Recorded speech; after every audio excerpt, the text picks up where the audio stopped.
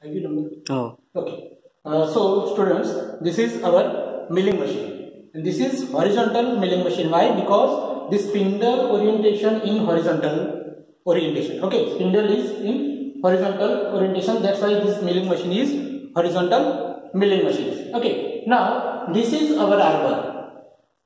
Okay. So arbor is the extension of spindle. This is spindle, and here the arbor is connected at the one end into the spindle, and on the another end it is supported by yoke. This is yoke, or you can say that the arbor support.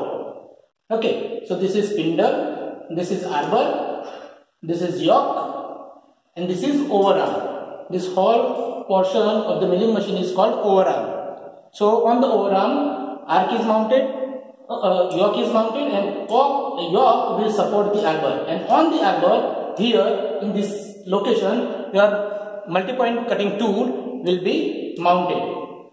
Okay, this is our table, and table can be moved with help of this wheel. Okay, if you move this wheel in this direction, so it will be moved like this. Then your saddle will be moved in transverse directions, and this whole mechanism can be moved in up and down directions through this wheel. This is base of milling machine, and it is hollow, as I explained you or told you. This is overarm, and this is column of milling machines, and it is hollow. This is motor through which the cutting fluid will pump over here on the machining surface. Okay, and the remaining cutting fluid will come from here through this pipe. It will be again back to the base. Okay.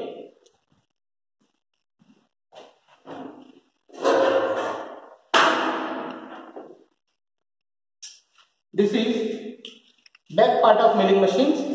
These are some gears through which you can get the desired speed by getting engaged in this manner. This is a charge to get the different speed, and here this is the power transmission mechanism. This is motor through which your power will be transmitted to the spindle, like in this manner.